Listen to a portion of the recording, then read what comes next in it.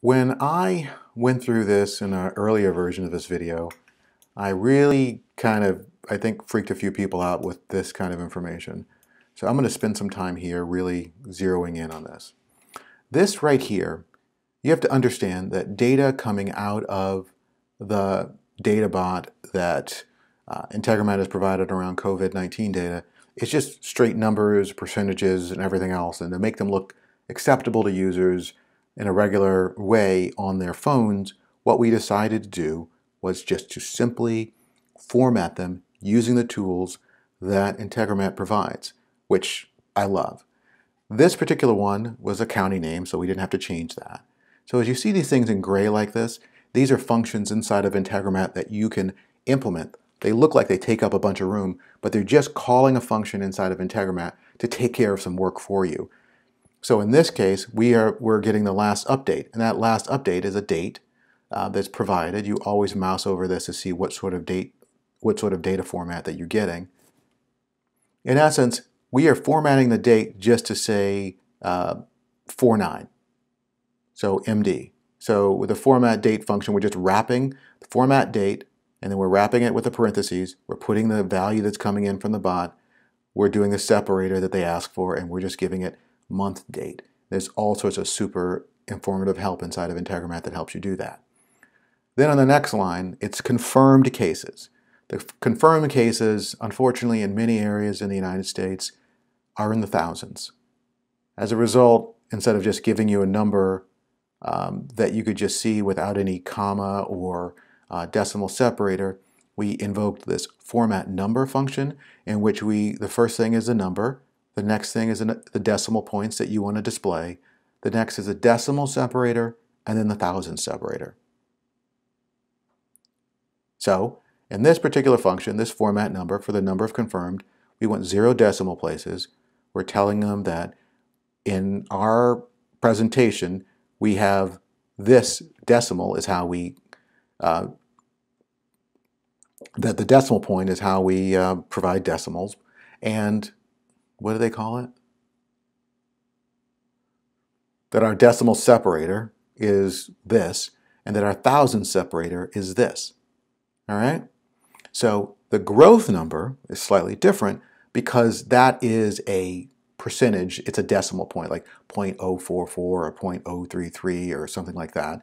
I didn't want to lose that 0.33, or if it was 0.3334, I didn't want to lose any of that. So what I did is I first multiplied that decimal point times 100 to get a real number, right? Then I wrapped it in the format number, and I said I wanted 2 decimal places so I can get 4.33. My decimal separator was this, and my comma separator was that, and I popped a percentage sign at the end to make it look presentable. The deaths, it was another format function where the number of decimal places is 0, the decimal separator is that, and the comma separator is that. This was a little bit more complicated because there were, for some counties, there were new deaths identified. In some counties, thankfully, there weren't. But instead of having new deaths always pop up, even if there weren't, if it was a 0, we ran an if function that said the number of new deaths. If the number of new deaths equals 0, then we just send an empty data string. So there's nothing, empty text. But if that's not the case, we're going to open a parentheses so it looks like we're formatting it. We're going to put in the number of deaths, and we're going to say new, and then we're going to close a parentheses for formatting purposes, and then we're going to close it for the if function to finish it. So there's a lot more information about that. You can message me afterwards if you want to talk about that, and that's why we did it. We also did that because of our calculation, as I mentioned earlier. In essence, Messenger only allows 2,000 symbols. I'm assuming that's the same as characters. Somebody can correct me. That if there was 0 new deaths, there was no need to continue. If there were 0 new deaths, there was no need to include that line to get more states in our output. And so that's why we did it. And that's what this detail is all about. Let's see if there's another one in here. The filter is pretty straightforward. The bundle order positions less than or equal to 0. That's just let's see, I could just call it filter. I didn't really. Now I could just say up to 30.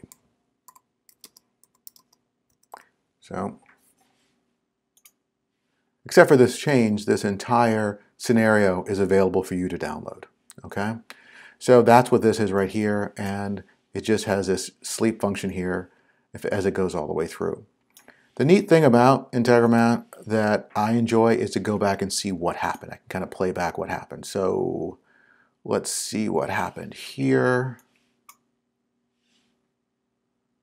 Let's go back here.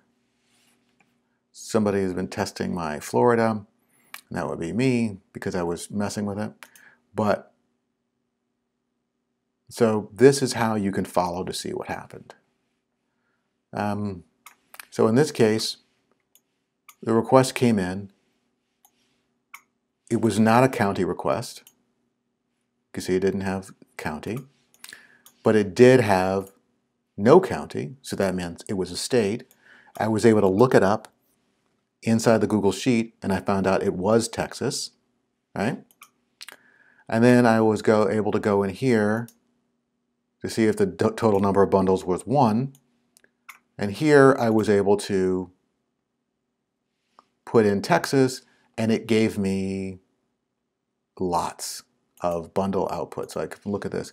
But if I went down here, you can see it went all the way down. It's only going to show me 100, but the module originally returned 180, right? So it shows me the first one, but you can see the data that comes through. The province name, the state name is Texas. The county name is that. This is the data that came through. The last update. So I'm using the last update in our data. The number of confirmed all the way through, right? Let me show you one of the growth rates here. So here's the growth rate of confirmed. It's this data. So this is what I churned into a percentage. And that's how that particular one works. So we know that data came through. So we know we had 180 were filtered, right? And none of them were unassigned. Let's see if we found any that were unassigned. That meant that they hadn't applied them yet. Right, so there were none unassigned in Texas. And then what that 180 did is it went through and it started allocating. This was an error that I found because I was using the wrong filter, and I fixed that. So that's reflected in the scenario that you would download.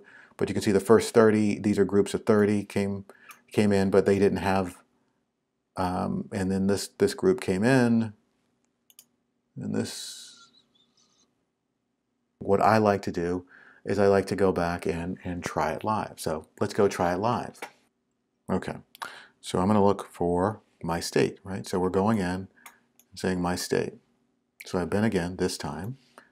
Would you like to search for a state? So we're going to check my state. And it's going to take me through to here.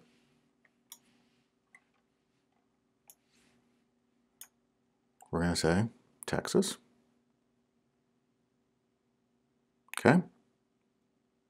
And it's going to now run off and give me some data inside of Texas. And it's just giving me some data, 1 through 30.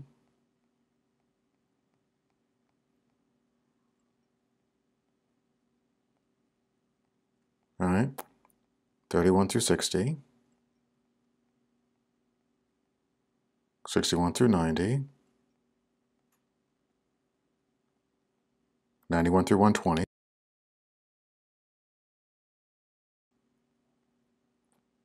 I'm getting dizzy. 121 to 150.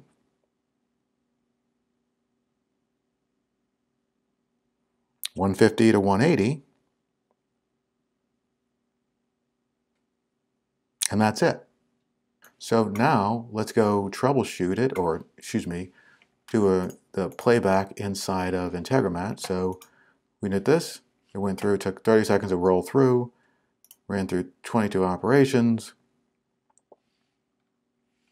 See what happened. Okay, that's attached. So in this particular function, I went through and there was no county. Right? And I found Texas was one bundle. Texas was applied here. Let's see what it says. Texas was applied here with these percentages. And you can see for the output here, if we go back up to the top, and I so apologize for getting everybody dizzy for doing this.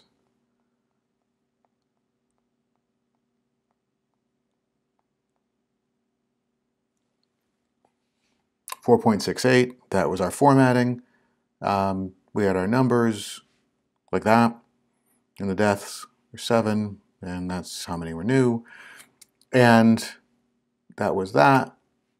And then we went through in each of our flows 30, 30, 30, 30, 30. And then when these are empty, this did not proceed, so we did not get data. So it stopped at 180, just like we thought, and it waited 5 seconds, and it sent us the data. And just in case you're wondering what kind of data it provides, 150 to 180, we could just go all the way to the bottom, do not look. And so we can say with unequivocal, the last one was Zapata County, and that was that. So that matches up. And so that is how this functionality works. And I really wanted to make sure that you had this chance to go dig into exactly how Integromat works in a bot, providing you data from external sources. It's not extraordinarily difficult. What it is, it takes some time, and I try to work with everyone that I talk to about this. And there's an incredible community, just like there is with ManyChat or any other sort of tool out there. It really will help you get through a lot of it. So have a great one. I want you to really stay safe out there. And I really appreciate you taking the time to walk through all this geekydom. All right, take care.